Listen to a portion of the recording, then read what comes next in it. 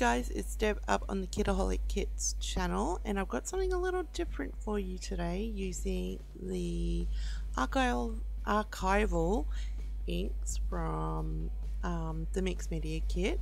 Now I'm showing you a few products here, and these are all from my stash. Some watercolor paper that I've got from the discount shop, some just normal 4x6 photo paper, and some white American Crafts cardstock. I've got my ink pads out. Now this is what we need, is the rubbing alcohol to make this work. I'm also bringing in the stamp set, and we're going to create some pretty cool backgrounds. Oh, and I'm due put some gesso on my bit of cardstock too. The rubbing alcohol is very important in this, in that we're pretty much going to be making our own alcohol inks. This was the only rubbing alcohol I had on hand, and it worked fine as long as it's well ventilated. I really want to stress that. Do not do this unless you're in a well ventilated area. So I thought I'd start out by putting some gesso down so it could dry, and I started painting it, and it was leaving those brush strokes. Not that I mind, because once you do mix, well, this is my what I like is having that texture and brush strokes and all that in the background. So I end up getting my scraper out and just scraping the gesso on.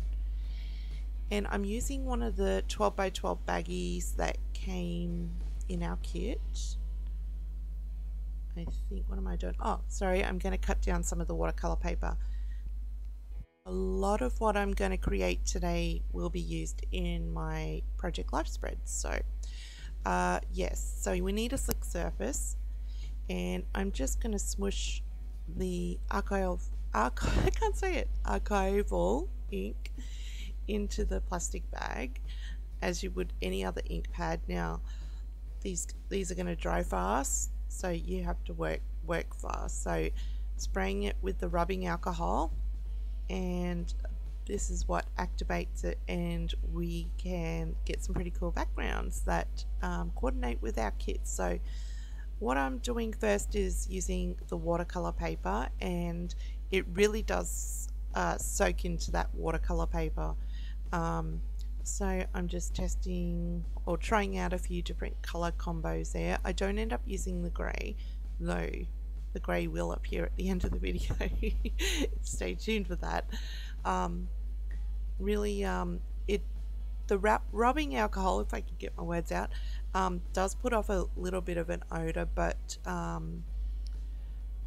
we had some hot days here, and I can't smell it on the cards anymore, so I think it's evaporated enough for the smell to go. Now I'm using the I was going to say watercolor paper. I'm using the photo paper, and the reason I'm using photo paper was I had no glossy cardstock. So same procedure, just smushing down the ink, spraying it with the rubbing alcohol, and wait till you see this. It is glorious. Oh, it turns out so well on the gloss. I should have sprayed before I did this one, but I still love the results, and there will be pics at the end of the video. Oh, and another thing to stress too is I cleaned the baggie very well after every time I'd sprayed the rubbing alcohol onto the bag, because you don't want the rubbing alcohol getting into ink pads, because it does rubbing alcohol actually can help clean up your stamps and things like that. So I didn't want to contaminate my ink pads with the rubbing alcohol, so I really did clean it quite well between each time I sprayed it and each time I smushed down my ink pad. So look at all these results, aren't they gorgeous? That was another bit of photo paper. Giving it a good clean again. I'm sorry, I am running on very little sleep, so if I sound a bit rambly or doesn't sound like I know what I'm talking about, that's the reason. I'm just running on very minimal sleep at the moment. Picking another some more colors, spraying it again. I'm just going to go through the whole process. I did do a lot of the photo paper because it just came out so gorgeous, and honestly it didn't take very long to dry. Now this is the piece of cardstock that had no gesso. It was just the cardstock straight up, and it really does soak into it. So now that I've got my backgrounds done, I'm inking up the little birdie that was in the stamp in the main kit, and I'm going to stamp him out a couple of times. I used some black Archival ink that was my stash, my Fiskars stamp press, and a bit of fun foam behind to try and get the best impression I could. So I'm going to fussy cut these out. Oh, another warning too is that because that photo paper is got that gloss finish, the stamps tend to stick to it sometimes. So when you lift your stamp block or stamp press up, sometimes the stamp will be stuck to the photo paper. Not such a problem, easy to peel off.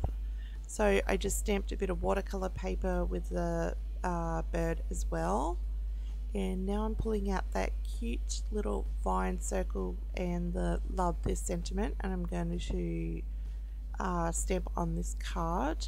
This one's going to be fussy cut out. I do another one. I think this one was on the photo, the watercolor paper. Yes, this one was the photo paper. Look how beautiful that is. I do cut it down to 3x4. As I said, I'm most likely going to be using a lot of this in my project life spreads. So just stamping that sentiment and the vines straight in the middle. You can see my stamp got stuck, easy to peel away, and there is the result. Very, very gorgeous. I love this. That's the other side of the photo paper. And what am I going to do now? I can't remember. Packing everything up. Oh, that's right. I'm going to do the 9x12 piece of cardstock I gessoed. So laying down all the colors. I do use all three colors, the purple, the teal, and the pink. And I'm going to really spray this with a lot of rubbing alcohol and give that paper a good smoosh onto the plastic. And then I come in with some photo paper and just mop up the excess.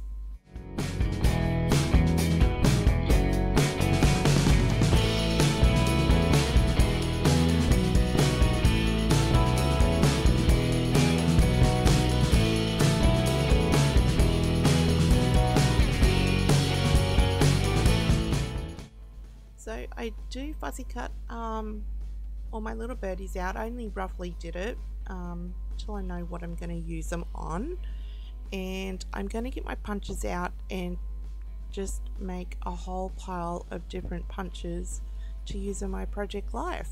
They're going to perfectly coordinate with the rest of the kit, and I'm really excited to use it. I've actually got some A4 glossy photo paper, and I'm keen to try that as a large background. I love the way the gessoed cardstock turned out, but I would love just an A4 size piece of glossy background of this. It's so gorgeous. So just using a variety of different punches, butterflies, hearts, my tab punch, that mini little pink heart punch which I bought in the Kitaholic online store, and I'm going to give you some close-ups of the birdies. So when I do use them, I will probably trim around them a little bit neater. This one's my favorite. I love that tiny bit of pink and the blue that comes down his back. It's so pretty. That was the watercolor paper. And then I'm going to show you, oh, that was the watercolor paper on that one as well. And these were all the glossy photo paper that I punched out. So pretty. It turned out so pretty. This idea was not mine. I had seen this on I think it was Scrap Time Videos. I think that's what their channel's called. She did a background for one of her greeting cards with the Archival ink and rubbing alcohol, and that is why where I got the idea. Sorry, there's all my little punched out pieces and my birdies and that, and I'm going to slow down the footage on each of these so you can have a closer look. It's just so beautiful and marbled, and I was drooling. I think it was the next one's my favorite. Yeah, no, it wasn't this one. Yeah, it was this one. But just so pretty. I just love that variation, and you never get the same background twice. So very it was just really cool just to spend the afternoon playing and creating all this. So that is my project for you today, guys. I will be incorporating this into my project life and possibly a few other projects, so keep an eye out for that during the month. I'm sorry for my scratchy voice. I got a cold, a chest infection and the lack of sleep. Not the best week for me, but so don't forget to thumbs up and subscribe. All the info will be in the description below, and you'll see this is the grey ink coming up. No, is it in the stills? I left my inks out on the table and Ava got my grey ink and swiped this piece of paper with it. She said she was trying to help me make something, so you'll see possibly a few little grey bits on it in the still photos. So anyway, guys, I'm off. I will see you in the next video, and happy creating with your October kits. Bye.